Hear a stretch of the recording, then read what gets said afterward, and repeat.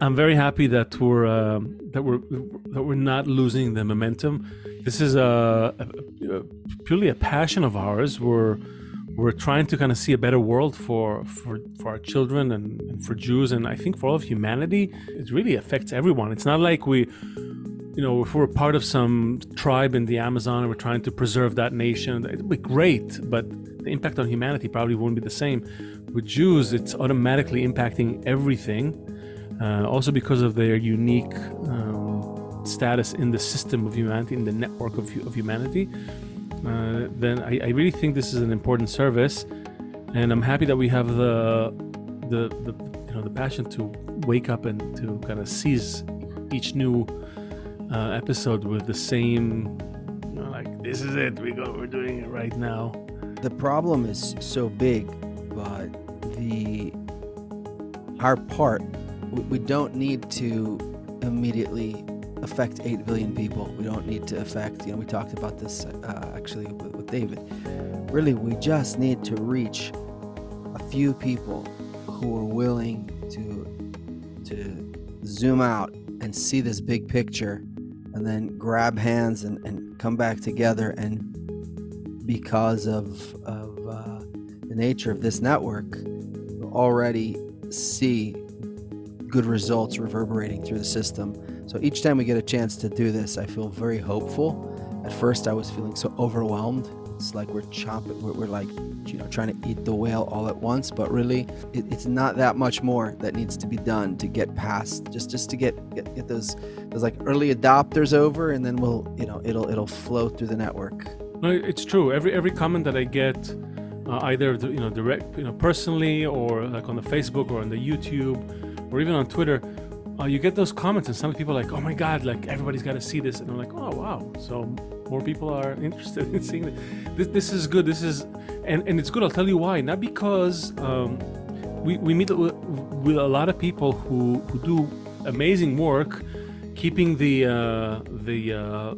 raging anti-Semite at the gate, right? There's a lot of those, like how David Lang from last episode was like, calling them out and setting the record straight. And our guest today is also, doing some important work on, kind of keeping the what was that, Lord of the Rings too, when you have the waves of the orcs and the goblins, right? So you got to keep them at bay if you want to do something. Otherwise, we would be taken by this this rising tide.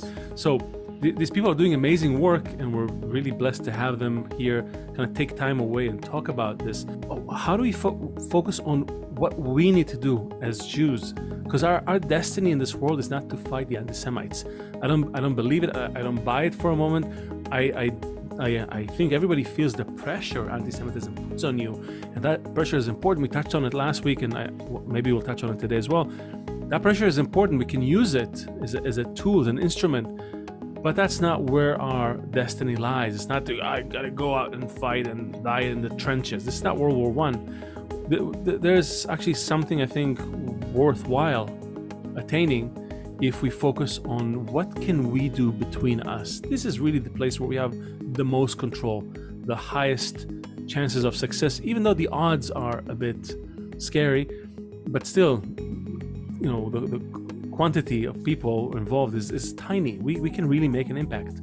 So every time we have someone who is willing to come here and talk about what they're doing, but also about that side of it, I'm very excited. This guest may be a little closer to your heart because you have a kid in college, right? So everything that happens in that world is already suddenly very close, right? Let's call in our guest, and maybe he'll shed some light about what he did.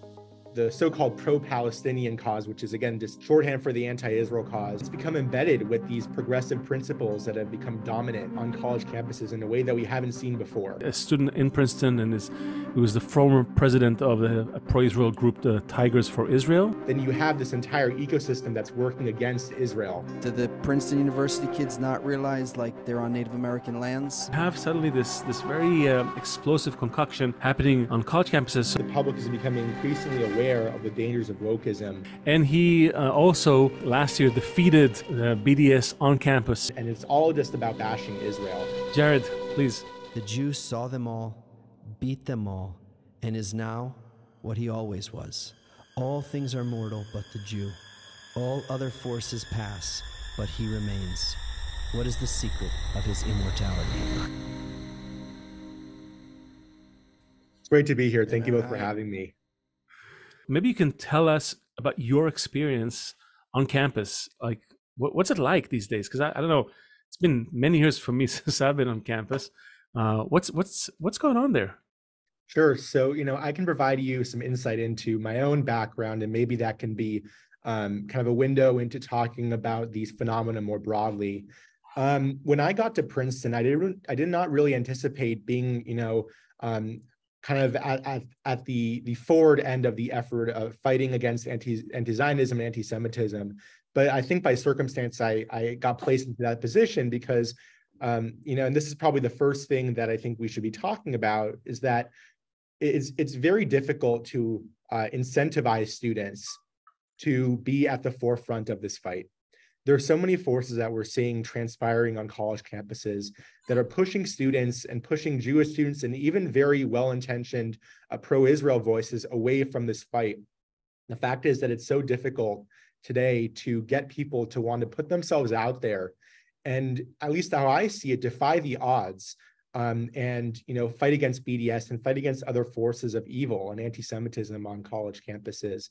And so that's kind of the background that I bring. In terms of my actual experience dealing with BDS, I was, again, put in a position where, kind of by circumstance, I became the leader of the pro-Israel group at Princeton, Tigers for Israel. We had a BDS campaign kind of brewing on the horizon. There were some murmurs of something happening in the spring when I would still be president. This is last year in early 2022. And finally, after a protest in front of our Hillel, the president of the anti-Israel group on campus, the purportedly pro-Palestinian group, which I think is a false title because really it's just there, to the detriment of Jewish and pro-Israel students, but they put forward a BDS resolution. It was voted through the student government, which means that it became a referendum to be voted on via a plebiscite of the entire student population. And, for months and months and months, as the spearhead of the anti-BDS effort, we fought tooth and nail to make sure this thing would not win. But hold on, just to make it clear to people who are listening, what is actually happening? What is the BDS doing on campus? Some people, sure, I'm sure, know about it. Some people are like, what is that? Like, what? So what? So they have some political agenda. Who cares? Like, this is. Thank you for asking about this. I think it's good to provide some context to this. So BDS, which is the Boycott, Divestment, and Sanctions Movement, is a movement that purports to be supporting, the liberation or the rights of Palestinians. And it's this organization that finds its way into different college campuses that proposes referenda or resolutions to be voted on by students to try to get the school, to advise the school to divest from Israeli companies and corporations with dealings in Israel. And so it might seem kind of innocuous on the surface, it's just kind of a business or transactional type of thing. But really what BDS is at its core is it's an effort to try to turn the dial and to change the public opinion against Israel by starting at the incubator of the future generation of leaders, namely America's colleges and universities. Right. And so really that's essentially what BDS is. It is kind of the start of this chain reaction or this domino effect of trying to turn the public against the state of Israel. Jared, you said that, yeah, go ahead. You said that it was difficult to get students to be involved in this. Why?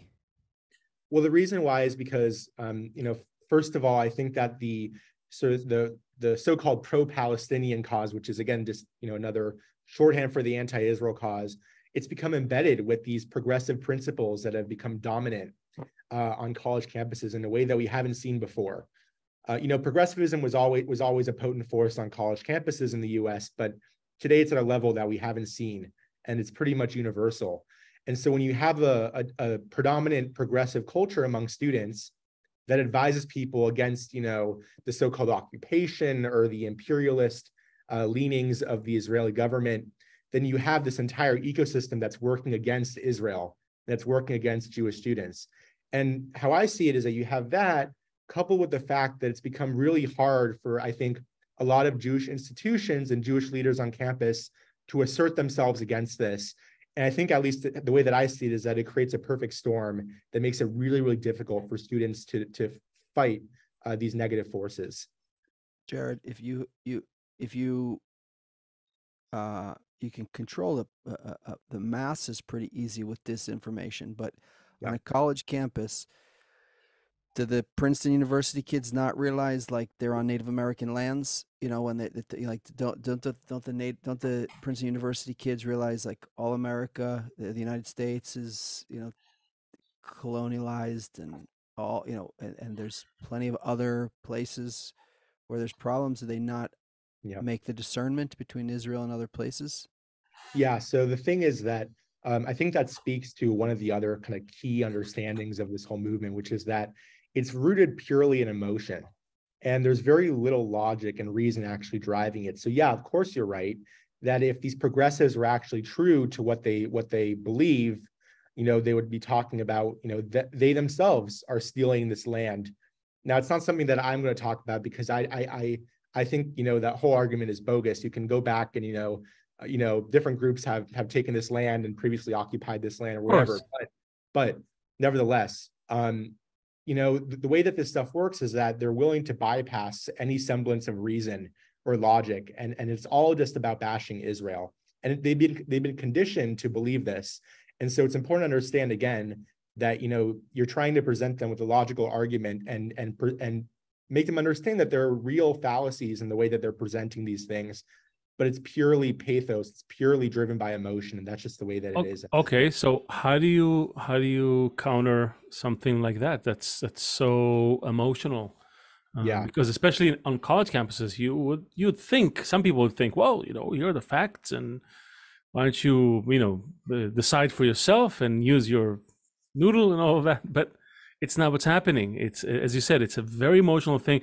I think there's a lot of, I think if people look, there's a ton of clips, people going out and calling out a lot of misinformation and fake information, all that. And it's almost like people are unhinged. It's like, what?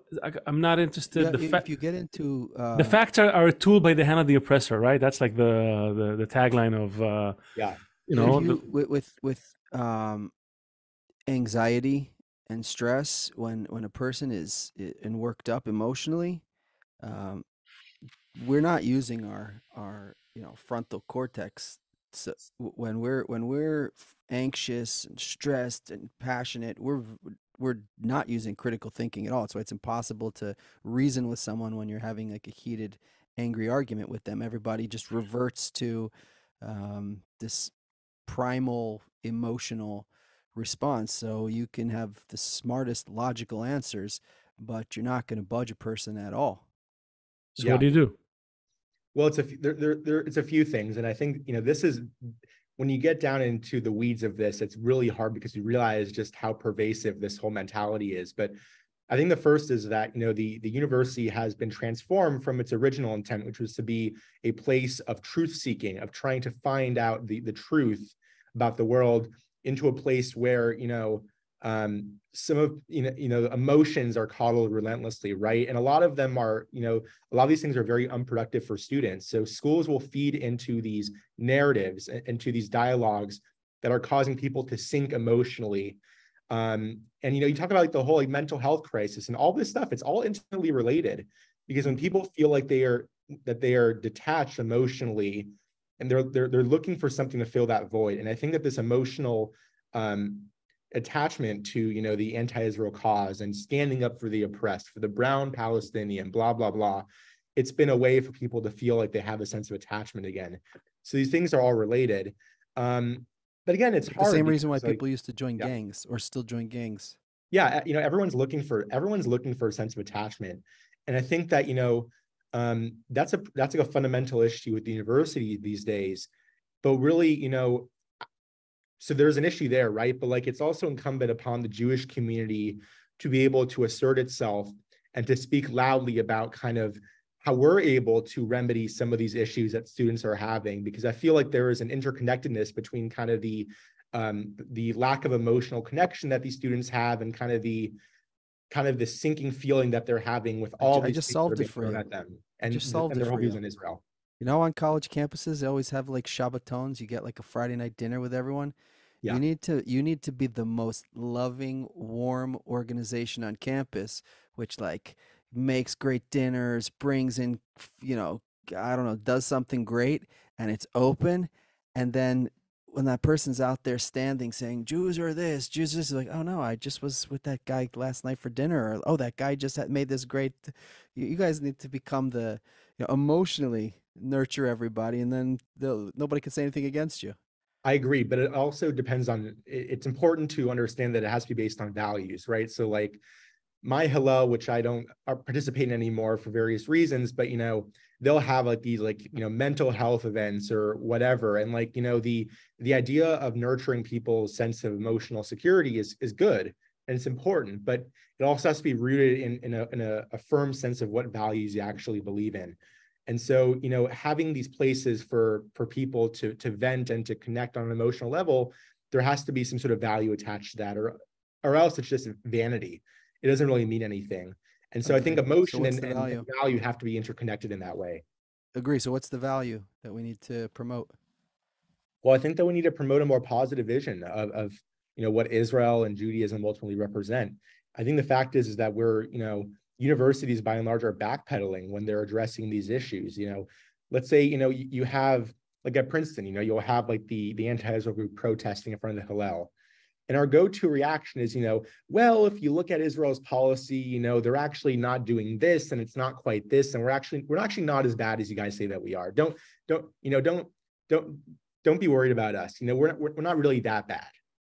And that's the wrong reaction. You know, we have to be proactive about this. We have to say, you know what, Israel is, not only is Israel not bad, Israel is wonderful, right? And Judaism as a religion and Israel as a state for the Jewish people, they bring so much warmth and positivity into the world. And that's the way that we have to communicate our values, because no one likes watching somebody who's, you know, who's on his heels and is trying to backtrack and is kind of being pushed out of the debating arena. And I think that's kind of where a lot of our Jewish communities at these universities are today. Do you think I find it's an interesting I feel like we're at an interesting juncture. On the one hand, Jews as a phenomena is very strange, right? So it's a real paradox in nature. By all accounts, we're supposed to disappear a long time ago, and yet we survived. But it's almost like, yes, you will survive, but you will stay the same size. It's not like we survived and we grew, and no, it's like the same tiny number of people survived and stayed throughout history. So on the one hand, there's definitely an enduring quality, certain values, as you said, certain things. On the other hand, I think you wrote about it in something that I read that you wrote, that there's like a sort of a need to reevaluate what it means to be a Jew today, what it means what it is to be Jewish, and where do we stand, and how not to fall here, not to fall there. So the question is, what in your mind did we miss out on, you know, in this evolutionary process as a people, as a nation? What are we lacking? What did we lose along the way? What do we need to get? Or maybe we have all the answers and just a matter of reframing it. Like where is this? Like on the one hand, so strong, on the other hand, so like falling apart. What's going on? Yeah, so I tend to be of the latter opinion of yours. I think that we actually have a tremendous arsenal of ideas and values, and we just need to find a way to dig into that and to bring them back to the surface. I think that, you know, when you're looking at the phenomenon of anti-Semitism today, vis-a-vis anti-Zionism at college campuses, what you're seeing is something very different than the far right attitudes of the mid-20th century, right? You know, and I think that that's kind of at the root of how we need to diagnose and ultimately address this malady. You know, back in the 20th century, I think you can say that kind of the prevailing thesis was, you know, okay, you had these people who very outwardly hated and tried to diminish us for who we are, and made that very clear on like a visceral and vocal level. And now, like, this form of anti-Semitism that we're seeing is, I think, trying to kind of dismantle the building blocks that have made us who we are from within, right? So it's much more insidious.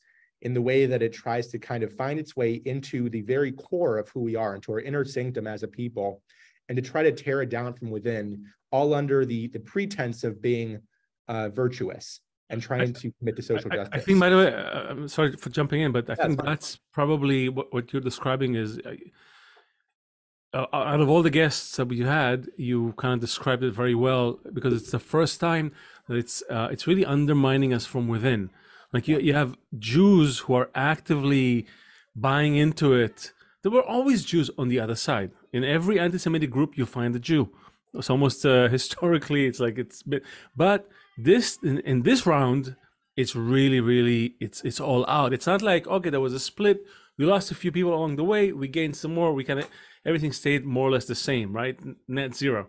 But now you have a lot of people who are starting to doubt their own beliefs and values, and be like, maybe this saw whole the same thing in Hellenism also, Leo, and probably others. True, absolutely, and there was a big backlash. But today, I think because of today's climate and the fact that we're not like a small group in a small kingdom in a tiny land in the Middle East, it's like Jews everywhere, and we kind of lost.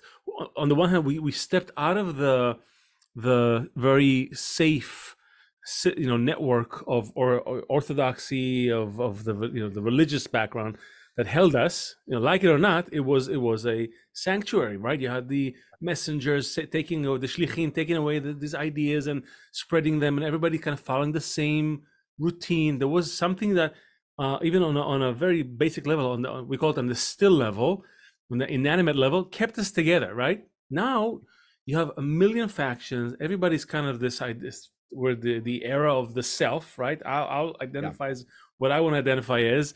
And so you're losing the communal aspect, those old values. A lot of people are not aware of them. They don't know the past stories. And so it's chipping away at the very essence of the human inside of this equation. Right? Is it a fair assessment? Absolutely. And I think that when you look at, I think that's why, perhaps even more critical than I've been of kind of the pro-Palestinian, or I use that term kind of mockingly because they don't actually care about them. It's simply an anti-Israel movement. But, even more so than I criticize them and, like the BDS movement at Princeton is the way that I've turned to a lot of these Jewish leaders and these Jewish organizations, because I think that actually the root of the issue sits with them and their inability to kind of stave off these malign forces that have moved their way into our core and have tried to dismantle us from within. So this is a very unique point, which we do not shy away from digging into. So you point to the Jewish leaders and say there's some responsibility with them. Yeah. So can you open that up a little more? Sure. Yeah. So I want to make it very clear, from the onset that we need to have these, I believe we need to have these conversations, right? And they're not personal, they're not tit for tat. I'm not looking to slander anybody's character or whatever, but it is important that, we kind of bring these internal dynamics to the public view, because the fact is that I think that, a lot of the leadership that we have has their heads kind of stuck in the past, and they're not really willing to look and assess the current situation for what it is. And I think that there are a lot of reasons for that, but I think it's important that, just as the difficulties we face and the types of anti-Semitism that we're dealing with have evolved, it's important for us to, on one hand, look to the past, but to also find some sort of evolution in our way of resolving those issues. So we may not find in them the kind of leadership we need. It might not be about reforming their leadership style right? But it may be about finding new leaders, new thought leaders, new leaders with a different understanding of the problem. So let's instead of thinking, that we're gonna finally get a chance to sit down with the JDL and explain to them that suing everybody who says something bad about us is not going to fix the problem. You should change like this. Let's actually say, okay, well, what do the new Jewish leadership? What does the new Jewish leadership look like? I don't think anyone else is doing what we're doing, and and that's exactly it. Nobody can comprehend what we're talking about. Who would even say that anti-Semites have anything valuable to say without saying we're anti-Semitic or we're self-hating Jews? But there's something that everybody's missing, in this whole picture. And the reason why the solution is so close is because we're not waiting for anyone else to change. We're not waiting for the laws to be enacted. We're not waiting for a new politician to get elected. The answer is way closer than everybody thinks. Like us, hit the bell thing on the YouTube so you can get a notification when a new episode is up. Well, this is the Jew function, and let's get back to our guest. Let's actually say, okay, well, what do the new Jewish leadership, what does the new Jewish leadership look like? What do they do? What would they do, ideally? Well, I think that, let's look, CUNY has been in the news a lot. And so let's look back at kind of like the views and the narratives that were espoused by a lot of the students back then, like 60 years ago, right? Like, a lot of these Jewish institutions were also bastions of tremendous patriotic thought. And so not only did they carry their sense of Jewish pride, but they also allowed it to intermingle with their sense of Americanness and their love and adoration of the values that conveyed. And I think that we have to kind of find a way to revive that in the current climate. I think that the fact is that the same forces that are chipping away at our very being, our very essence on college campuses, are also trying to dismantle the sense of patriotism and the love of our country and of American values that we also see. These things are interconnected. And so ultimately what I think that means is that we have to find a way to resuscitate the classical liberal values that have been so wonderful in helping to alleviate our bad conditions as Jews and to help to bring us into a state of prosperity. I think that this whole woke, progressive, illiberal, whatever you want to call it, trend that we're seeing on college campuses is only resolved by trying to find a way to marry our Jewish principles with our American values and our love of both the Judeo-Christian tradition, but also the classical liberal tradition as well. And we have to carry all those values in our toolkit in order to actually find a way to move forward. My issue with a lot of the ways in which some of our legacy Jewish leaders are going about things is that they think that by trying to engage with or even indulge these woke tendencies that they're going to find a way through. And the problem is actually that those tendencies are themselves antithetical to our being and to our prosperity at these universities. And there's no question that politicians, they try to solve things politically, diplomatically. It's like that's their go-to thing, and they look at things in terms of supporters and enemies, and how can I move people from this camp to that camp and not anger this camp. That's a very specific view of the world. Maybe the question, there's actually a lot of questions. I don't know if we'll be able to dive into all of them, but I wonder if you can just theorize what were the conditions that gave birth to the woke movement the way we see it now? Like, why do you think, and you don't even have to worry about the whole country, just maybe on college campus, you have these young people coming to study, right? Coming to just look at that slice of the population, people coming from homes, certain conditions at home, into this place called, into an academic institution, and on the way to the rest of their lives. And in it, they find themselves embroiled in these ideas, and they connect with them. They resonate with them emotionally. Something is happening there. And I think we had a guest here that we try together to kind of take it apart. Why do you think that whole mindset is even happening? Like, how does it have so many clients? Let's put it this way, right?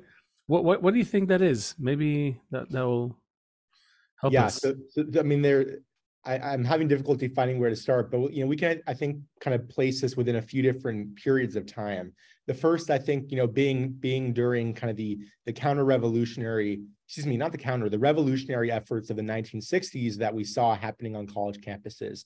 So obviously we talk, when we look at American history, we talk a lot about kind of the backlash to some of these prevailing institutional trends that we saw happening among young people at college campuses. This is the time, obviously, of the Vietnam War and the sexual revolution. all these different forces that warranted some sort of backlash among students. But with that said, as these students were pushing leftward and, forcing, these anti-institutional and anti-war, et cetera, efforts of their respective college campuses, there was always an institutional bulwark that was being put up against that, right? So like a lot of administrators weren't having it, even if faculty were kind of agitating as well. A lot of the corporations, they weren't indulging in this type of stuff. And certainly the government, right? Like especially under Nixon, a lot of elements of the government weren't exactly indulging these behaviors either. Not at all. As you move further into, the 20th century and the late 20th century, get to like the 80s and 90s, that's kind of when, political correctness as a term starts to come about. And when you look at like social activism, you also see that this is around the time when South African apartheid becomes kind of the cause célèbre. It becomes kind of the focal point of advocacy of this left-wing agitation that we see on college campuses. It's the 1990s, I think, you had that, but in terms of Jews on college campuses, I would also say that the 1990s were, a time of great blossoming for Jews on college campuses. You finally had a lot of these places, where the restrictions on Jews were, had been put off for several decades. Jews were finding their way. Jewish life was really flourishing in the 1990s. Yeah, it was the golden era, definitely. I kind of wish, I got to see it for myself because it was just a very different time. But then, I think that slowly you started to have this distinction between these revolutionary impulses and the kind of institutional, the institutional bulwark. I think they started to decay and they started to fray in the years and decades after that. And, in the Jewish context, combined with the fact that like the 1990s was seen as a time of potential peace with the Palestinians, the Oslo Accords, et cetera. And then things all, which was a disaster, by the way. Yeah, it was like a disaster. Yeah, it was a total disaster, of course. But like things completely turned because, of course, the Palestinians rejected actual efforts at peace. But you started to see this turn happening in the, at the turn of the millennium where, slowly, you had more faculty and more administrators starting to indulge in these behaviors. And soon enough, like there was an incentive structure that was built that was so all encompassing that by now, in the late 2010s and the early 2020s, especially with things like, the Black Lives Matter movement, and George Floyd was a huge inflection point in this, by the way, as was the May 2021 Sheikh Jarrah incident, as far as, the Jewish kind of answer to this. But all these things kind of manifested in this current climate where there's virtually no distinction between the revolutionary forces on campus and the institutions that are supposed to provide some sort of bulwark against it. And so the fact is, like, you're talking about the sort of counterculture that used to exist in the 1960s. Well, the counterculture is now the dominant culture. Believing in DEI, believing in all this woke stuff, it doesn't make you different. It doesn't make you rebellious anymore. In fact, committing yourself to traditional principles and into a more religious way of life, that makes you part of the counterculture. And so when you have the entire system, getting turned on its head and committing itself to the very things that they were fighting against in the 60s, that's when you have everything, everything laid bare. And that's how the woke stuff has, I think, those are at least like some of the reasons why the woke stuff has become so prominent these days. It sounds very much like a predictable pattern, and I'm sure we could trace that pattern. So what happens and what happens in the next stages? Because so far, each thing you mentioned, it sounds. Well, just to add to Seth, I don't know, have you heard of the fourth turning? I assume, like, I don't know, I haven't heard the term itself, but I assume I kind of understand, like the Strauss-Howe theory. They started as like market research, and then they kind of characterized this. Everything is moving in a cycle of fours, and and every generation is moving through these cycles, and then they play a relative role to the other generations, right? So in one generation, you're like the prophet, then you become the rebel, then you become like, and it kind of goes through cycles. And a lot of what people are saying, like, this is now the end of, this is the fourth turning, like the end of the cycle. A full cycle usually ends with some crisis, some calamity, some, like, if you go back to every major, like, revolution or big war, they always fall on the those Chinese cycles. proverb goes, hard times make strong people, strong people make good times make weak people, that kind of thing. Also that. Think about so it seems like, as you painted this story now from the mid 1900s or the 1960s, really now through today. This seems very cyclical and very predictable, and so then we should also be able to, pull out Stay ahead of the curve somehow. yeah, we should be Yeah. able to like extend the spreadsheet and see what's going to happen over on the right hand side next. Yeah, so to that, I would say, I agree in part and I disagree in part. So I agree in the sense that, I think like, ceteris paribus, like with all else equal, you do have these cycles that kind of there's an ups and downs and they kind of find their way. And so there is definitely a cycle to this in the sense that like the woke stuff is being noticed for what it is by a lot of Americans. The woke stuff is not popular among most Americans, right? So like polling shows that like even like independents and a lot of Democrats too, a lot of self-reported liberals, they're not fans of this woke stuff because it's completely ahistorical. It pays no tribute to the American tradition or to religion or all these other building blocks of society. And so that's one thing where I think that the cycle is kind of continuing to go. However, and then there's another force at play, which is that, just as the public is becoming increasingly aware of the dangers of wokeism, you're also seeing wokeism becoming further entrenched in our institutions. And that's the big issue, right? So like wokeism is an inherently liberal force that cuts away at these traditional cycles. And so when you see these universities and these corporations further entrench wokeism and its kind of constituent elements like DEI and ESG, when it further entrenches them, then you're kind of cutting away at the traditional ways in which these things work.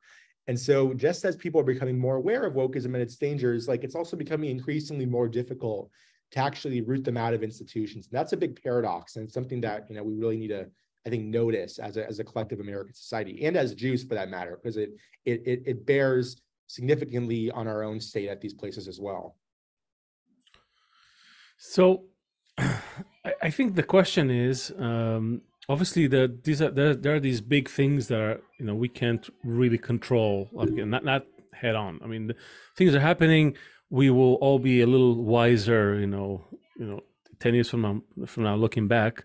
Mm-hmm. But looking at history, and that's why I think even though the way you kind of like describe the woke and how it's a little different, I agree. But when we're in something, it's easy to see, kind of like it's easy to get confused sometimes with where pieces belong. When you kind of move back, maybe you will realize that, okay, that was just a narrative that characterized something, but at the end of the day, it amounted to the same result, some sort of a counter action, right? Like some sort of a destruction of some old institutions, or old way of thinking, or some sort of an inner desire that wanted to kind of come forth. And I want to focus on that because I feel like if we understand where people are coming from, what motivates them, not the the political context or the story on top, but really like at the heart of a person, then it might be easier maybe to also understand what we can do against that,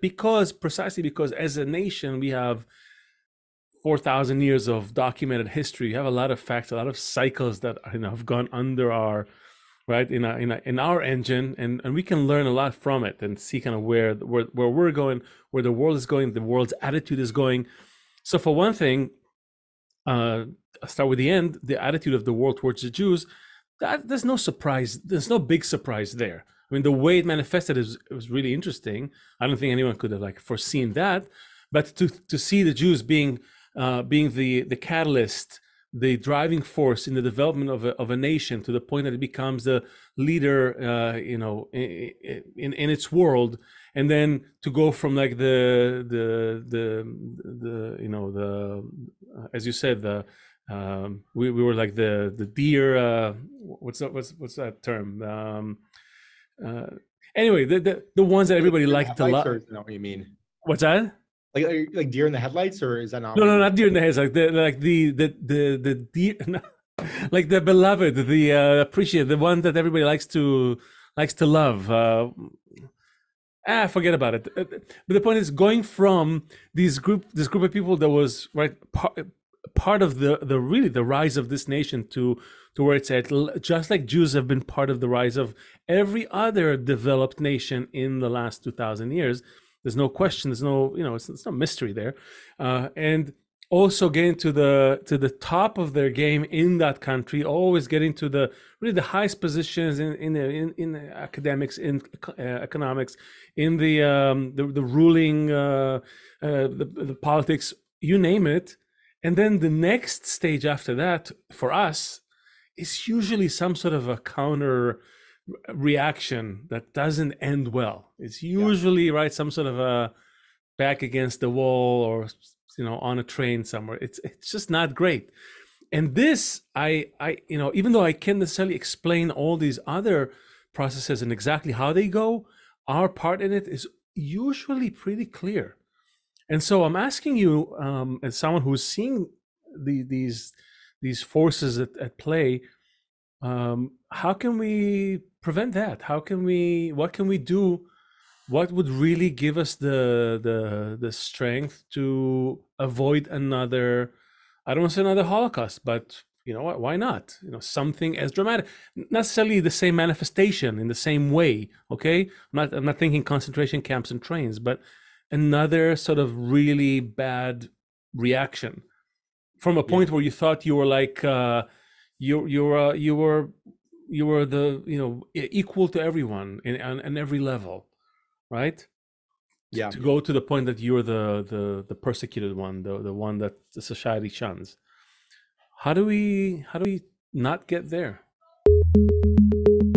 All right, so the Jew function. A lot of people ask, what is this, and who are we? Are we anti-Semitic? Are we self-hating Jews? I heard that also. We're like you. We're concerned citizens. We did our research, hours and hours and hours of research into historic patterns, into Jewish texts, and I mean a lot of Jewish texts, going all the way back to Abraham and other notable sages and Kabbalists, and all the way into the recent era. You'll be surprised how much amazing quotes exist about the need for Jews to unite. So that's why we're doing this podcast. Like us, hit the bell thing on the YouTube so you can get a notification when a new episode is up. Share it far and wide. Find something that you like. YouTube lets you cut clips. Share that clip with a loved one, with a Jewish friend, with a non-Jew who's like bothering you at work about something, and we're like, oh, that clip is exactly what I needed. Share it far and wide. Commenting is a great way to get a conversation going. And let's get back to our guest. What would really give us the strength to avoid another, I don't want to say another Holocaust, but what, why not? Something as dramatic, not necessarily the same manifestation in the same way. Okay, I'm not thinking concentration camps and trains, but another sort of really bad reaction from a point where you thought you were like you were the equal to everyone on every level, right? Yeah. To go to the point that you're the persecuted one, the one that the society shuns. How do we not get there? Well, my simple answer would be shock therapy, and I can kind of explain what I mean by that. But I think it's kind of the way that I see it, is that the forces against us and against the state of Israel and the Jewish people at large, they're barreling at 1,000 miles per hour on a high-speed train. And the vanguard that we put up against that, especially within the past 5-10 years, has been moving at not nearly the same pace. And so, of course, you're not going to be able to resist those forces if you're kind of having a slow, gradually moving machine. But the fact is, like, these forces are moving very swiftly, and they're kind of disseminating these values and ideas within American society that run contrary to our best interests. Not only as Jews, but also as industrious and very grateful members of American society. And so I don't think that, I think that what we've been doing within the past 10 years, especially at college campuses, especially, these legacy groups as well, that have kind of seen these issues, that they're trying to kind of, I think, spoon feed people into kind of finding them an exit ramp from all this craziness happening, right? So, like, When we see some sort of provocation, right, some sort of justified Israeli action against terrorism, and then there's a huge uproar about it, we're very kind of gingerly finding our way into kind of placing people into this frame of mind where, okay, Israel is not as bad as it seems, right? Like, oh, Israel had to do this for X reasons, and we're really not that bad, and blah, blah, blah, blah.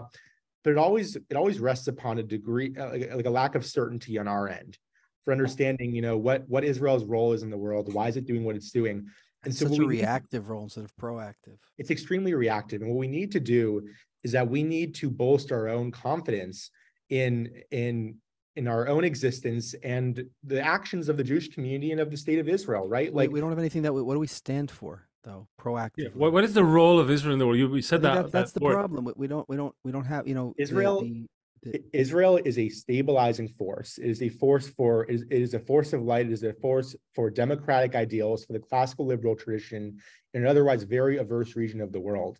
And increasingly, as we see kind of the threats that we're faced as a part of the Western world, especially with even like China, right? Like China is like the emerging threat. Israel is playing an increasingly important role. And so we agree with you. Hold on, we agree with you. Yeah. The issue is when you see protesters that say like queers for Palestine, right? Yeah. Like, we understand where flaming gay people are safe in the Middle East. Yeah. Tel Aviv, that's the place where they're safe, right? They're not, so we get that. You want to be gay? Like, Tel Aviv is your place in the Middle East, not Ramallah. We understand that, but you're talking very, very logically, but the people that need to understand what we're talking about don't understand that. It's important that you almost laugh if you see like, queers for Palestine. You're like, the irony is like palpable, but yeah, I mean, that's why you have to induce some sort of some sense of emotional feeling and compatibility with the state of Israel. Like, I mean, there's so many examples through our history of Jews being persecuted in their historical homelands, after they were exiled from Israel, the Farhud and we saw in the Middle East, like very recently, we're celebrating the anniversary of that, and the Yemeni Jews and the other Maghrebi Jews and all the stuff that they faced. And people don't know about it, but I guess, if there's a way to induce some sort of emotional reaction towards that, like, all these Jews, they were persecuted, they were forced out of their homes. You can count on one hand the number of Jews still living in some of these Arab countries. And I think that turning that switch in these people's minds is really the only way for us to move forward, because you're right, like a logical explanation is not going to do this justice. People don't really care. And there has to be some sort of sense that people's heartstrings have to be tugged in order for them to move forward in a positive direction in this way. And so, Okay, go on. Finish your thought. I want to. Yeah, but like I think, ultimately, like that requires a change in strategy on the part of our institutions, which I think have been really reluctant to kind of dig into that very emotional way of thinking. Good. So I want to do a little recap, for anyone who's listening thus far. So we have this big changes happening in society, things that have started a long time ago, fueled by many different forces. They're already well underway. It's happening. We probably can't stop those changes from happening, head on. You can't just turn it on a dial. It has to be, again, a gradual rebuild of something, and it's going to be a bigger sort of fight, let's say, or a bigger, it's a bigger event. Within that, you have us, you have Jewish people who have been predominantly in Israel and in the US, trying to figure out where they are, where they belong, and in an attempt to kind of take the political diplomatic route, we're trying to just do the best they can to just make friends with this camp, not anger this camp, right? Do this diplomatic sort of dance in the hope that it will let them keep what they have, not lose ground, and stay in the political game. And you have leadership in general that's not really showing signs of changing any of its approach, any of its strategies on dealing with anti-Semitism, with wokeness, with anti-Zionism. They say they want to change things, but I know I've been to conferences here in Israel, listening to the beautiful words that they're saying. But then when you come in, you say, "Hey, I have an idea for a satirical platform for young Jews that will get them to like, oh no, we need someone to champion, say why Israel is making good startups." Like, that's not changing anything. It's a cherry tomato idea. Yeah, it's cherry tomato. Oh, Exactly. they're make cherry tomatoes. Exactly. So we're kind of like in a bind in a way. It's almost like, and we, as we said, we see from history that usually these big changes that happen in the most developed countries in the world, they don't end well for Jews. I don't want to ask you if you think that America might expel the Jews, or Jews might lose certain freedoms in America. I see you're kind of shaking your head because it's inconceivable, but it was inconceivable in Germany, it was inconceivable in Spain, it was inconceivable everywhere else. The point is not that. The point is really what we're trying to kind of zero in on, like, where is me? I'm listening to this podcast now. I'm a guy in college. Where is my what can I do? How can I regain some control? I also feel, by the way, and let's talk about that. I feel like these people are facing me. They're motivated by some very powerful sentiment that I don't currently possess. Like, I'm almost like, I'm not even certain that I need to be standing up for these ideas, these ideals, Israel and the Jewish people. Like, maybe I could just shake that off and just maybe even join their ranks because they seem to be having a good time, Yeah. So how do this is a very, very scary, very uncertain environment for young Jewish people. Where let's try to find together where's the place that we can actually control. What can we actually do in your mind? Well, I think you said it best when you said, like, oh, it seems like the party's happening over there on their side, I might as well join it. Like, we need to find our raison d'etre. We need to find kind of what brings us together, what makes us relevant in this world, and how we can use that and channel that energy into a force for good. The fact is that going back to a comment I made much earlier, is that the social incentives for being pro-Israel or anti-Israel, they're significantly misbalanced. And the fact is that if you join the anti-Israel cause on college campuses, you'll be met with a bevy of social benefits, including many communities of people who are somehow drawn to it, or they feel like this is their way of championing social justice. Like, there are so many reasons for people to do this, and we need to find a way to have some sort of clear-cut motivation on our side. We have a lot to celebrate. We've been through a lot as a people. We now have our own state in our ancestral homeland. There's still a lot of us at this point in America, despite our population kind of flatlining, but we have a lot to celebrate, and we need to kind of reorient ourselves towards our innermost desires for the world and the values that bring us together. And ultimately, what that means is that we have to put our minds together and find some specific way to motivate young Jews to stick with us and to be proud of what they have to bring, but not in such a way as to diminish others. Proud of what they have to bring because they see it as a force for good in the world and a way to make a positive impact throughout their lives. And I don't know exactly what the answer is yet, but I think it's important for us to put our minds towards that and recognize that there is a deep psychological analysis that needs to be had of, like, why young Jews are not gravitating towards our cause, because a lot of it does have to do with the social benefits that are derived from being aligned with the anti-Israel cause. As long as there is some sort of community, as long as there's something, some oomph there for us, like, people will gravitate. Large objects, they gravitate. They have some sort of gravitational pull, and we need to collect ourselves in such a way as to get more people to join our cause. This is great, Jared. I think you just nailed it on the head. Thank you. I appreciate it.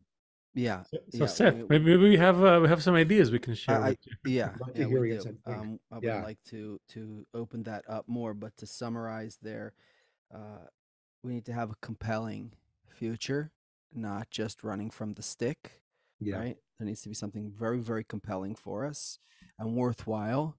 And also, you mentioned everyone else, that it benefits everyone. It's not at the exclusion of anyone or against anyone. I don't remember how you said it, but that it's to benefit everyone. I think this should be the 0 point But we don't even, I mean, maybe it's worth it to talk about history a little bit more, but just so we understand where we are. But that has to be the 0 point. We all need to be focusing on what is our good, compelling future.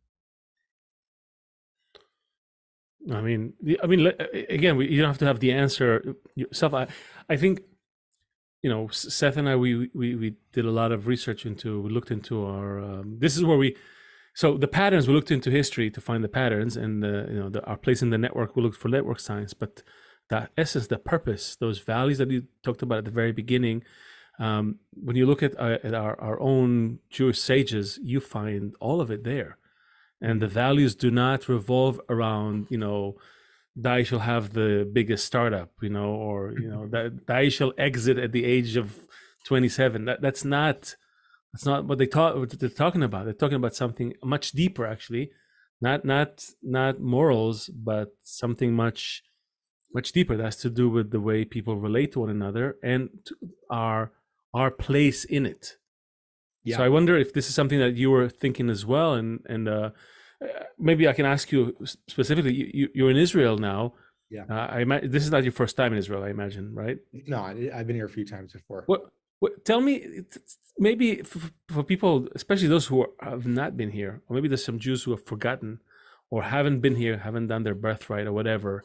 But there's a lot of bad things happening in Israel, a lot of things to criticize about the Israeli person on the street. However, there are things, there are good things about him that you won't find anywhere else in the world. Maybe there's something you can point to that can make us imagine, the kind of Israeli nation that I would be proud to be a part of. Right. Yeah. Not the ones that everybody is kind of pointing their fingers at and criticizing, and maybe deep down I feel like maybe they're right, no, something that I can be certain that this is something that I can bring to the world. What did you find? Yeah, so there are some qualities that are apparent from the minute you step off the plane at Ben Gurion, which is for instance, Israelis tend to be rough around the edges. Israelis tend to be pushy and maybe a little bit rude sometimes, or a little bit kind of out there. These are just qualities that are brought to the table because this is a society that lives in a very perilous area of the world where they're constantly being barraged with terrorism and rockets and whole international ecosystem that's fighting against them. But there are many, many really wonderful qualities that sit at the core of Israeli life. I think the first of them, and perhaps even the most important, is that there's a real zest for life here. You can tell that so many people who live here really, really love it here. They feel a sense of connection, as if there was a part of them, especially for people who made Aliyah, for Olim who came here from other countries in the diaspora. But there's a part of them that was tugging at them, and that brought them all the way here. And they felt like they could kind of find their way and return to this sense of community that they felt like they had been lacking in their previous countries. And that brings so many people to Israel. There's a tremendous resiliency here. People have weathered so much hardship. People, we're only talking about 2 generations out from the Holocaust. The Holocaust didn't happen that long ago. The Holocaust still sits within the collective memory of people in Israel, and yet there is such a positive quality that that pushes people forward and that causes them to really embrace life and embrace their livelihoods here in Israel. And it's something that we don't really see in many other countries around the world. But also, and then I think another thing to consider too is that Israel is a bastion of Western values. Israel is truly a place where the East and the West intermingle. It's a place that borrows so much culturally from Sephardi culture and Mizrahi culture, but also from the West. The Judeo-Christian tradition, classical liberal values, Enlightenment principles, these are all things that you can find here. And so I think that all those things together creates a really, really wonderful blossoming society where people feel like they have some sort of innate purpose, right? Like they aren't just adrift. They aren't just wandering, aimlessly through life, trying to find their way and feeling like they're lonely and confused. I think Israel more than almost any other country, it's a place where people really feel this innate sense of purpose and like they're here for a reason. And you can tell when you go to some sort of minyan on Friday night, you can tell by walking on the beach in Tel Aviv, the whole way in which Israeli society functions is based on a common love and the mutual adoration for the Jewish people and for living in harmony with other people who come from a similar heritage, but who are also scattered from across the world. And Israel has a very unique way, in so mutual love. So this is something that's palpable. I mean, that's the most interesting thing of all the things you said so far. Yeah. There's a mutual love for, I see people on the train every day, there are Haredi people on the train, and there are also people, who are irreligious, but they're bound by this mutual love of what it means to be Jewish and to live in the world as it is today. And it's very rare to see in other countries. So Haredim and so religious people and secular people together with this love is like very much this picture of right and left, of opposites who share some common bigger goal. It seems to me that we as a Jewish people, with all of the different, you have like one of every shape and size in the Jewish people. Maybe this is something that, on college campuses, you show that, because we also, I think we're just seen as like the, male, white male kind of thing. And, right, as that's what the Jews are. But to us, it's ridiculous because we understand who the Jewish people are. But maybe to bring together a lot of different kinds of Jews, or Jews, and try and make a micro, meaning like on campus or somehow to show there that this one's from the right, this one's the left, this one's religious, this one's this, but we all sit together on Friday night. We all find something that's more important to us than our differences. Absolutely. And I mean, that's the ideal situation. It's one that I hope can come about. The problem is that, especially at these college campuses, this happened at Princeton for me, but it happens all over the country, is that you don't see that. There's, even with like BDS, one of the issues that I faced being somebody who kind of pulled from all these different sides of things is that there was very little interaction and dialogue between different sects of the Jewish community. More religious Jews and more secular Jews. It was hard to bring people together, and sit them at the same table and to talk. Jews from the right That's side. why I called you out when you said that there's this love between them, because I think there's a potential for love. I think that is unrealized. Yeah, I think listen, Israel, of course, there are many sectional issues that we face, but there is a common passion that unites Jews from all these different backgrounds. And I agree with you that it's kind of unrealized in the US. Israel, of course, Israel has issues, Israel. It's in a better state in Israel, I think, than in the US, generally speaking. Slightly, yeah, you're right.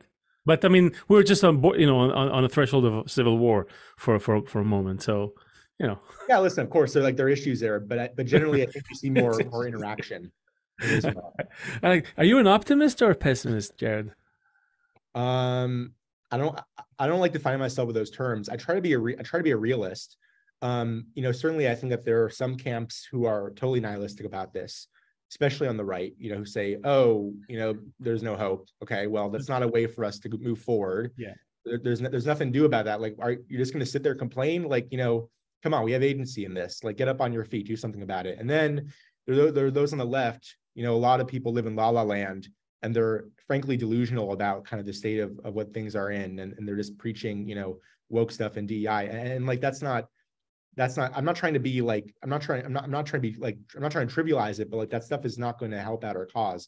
I think that there's a middle way that's realistic and it recognizes that, yeah, we're facing a lot of the issues, but there's also a future that we need to forge. And we can't just abandon everything because it's convenient for us to do so. Our sages said that any calamity comes to the world comes for Israel. And then Rav Kook says that it's time now that everyone will come to know that the salvation of Israel and salvation of the world depends only on the appearance of the concealed light of the internality of the Torah. And the internality of the Torah speaks of only one thing, which is love your friend as yourself. This is that inner rule of the Torah, which we conveniently push aside, when we have like, we forget about it. It's like, well, this is the number one rule. Rabbi Akiva said it's the one rule. Yeah, but let's do other rules before that, Can I quickly plug my blog where I write about this? Yes, yes, absolutely. Plug I don't mean away. to like that guy, but like, okay, so my blog is jaredstone.substack.com. My writings are, a lot of people like them. A lot of people think that they're kind of provocative because they speak to some of these theses, but I would love for you guys, in the audience to read them and comment, let me know what you think. I just want to start a conversation. Like, these things that we talked about are super important, and obviously keep listening to the podcast, but I think it's important that we all kind of channel our collective efforts and put forward a vision and think intuitively and on our feet. And that's what we got to do. Nice. So yeah, I hope we're drawing to a close, and I wanted you to maybe end, because of how you presented everything and the situation and yourself, and we kind of talked about that new image for the Jew. And we usually ask people on the show, if an alien came, how would you define a Jew to the alien? So how would you define a Jew? Make it the best definition that you can. Maybe it's not the prevailing definition right now, but maybe if they make a new dictionary, in the next, 10 years from now, what would be under the picture, if there was a picture, or at least under the value of Jew, right? What would that be? Give us the best kind of, let's imagine together. Okay, so I'm gonna paint this with with broad strokes here. But I think that in many ways, like we're kind of the vehicle for human civilization that moves it forward. And I know that I sound, I'm not trying to sound like, dismissive of other ideologies or whatever, but like we've been there, and we've seen, the tremendous social and cultural and religious and political challenges that have faced human civilization for thousands of years. And we've somehow, put our minds together, and we have conveyed humankind forward in such a way as to, move us in a positive direction, while also, I think, hearkening back to the traditions that have been meaningful and positive for us.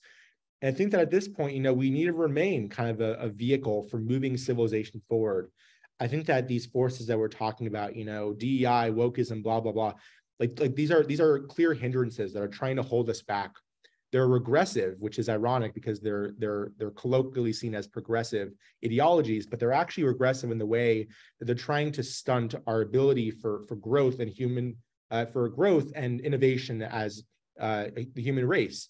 But we as Jews need to be the people who carry our history with us, and are kind of like a capsule of all that preceded us. But we need to move forward, and we need to drive our civilization forward.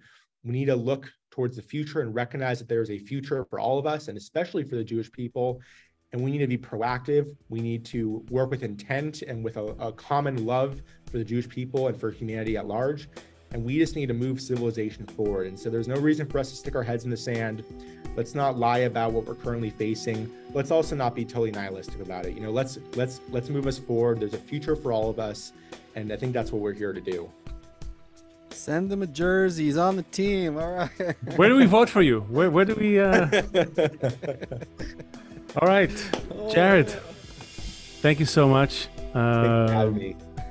The most important thing, though, is that our future is not done yet.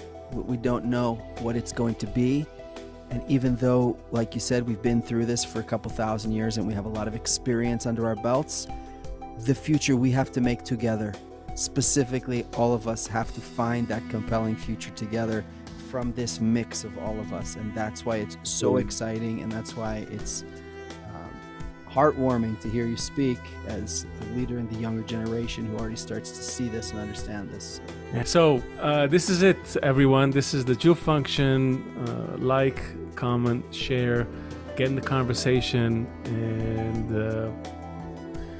we have to find our function together. There's just no other way. So we'll see you all on our next talk. Thank you, Jared, Seth. Thank you. Thanks. Bye, guys.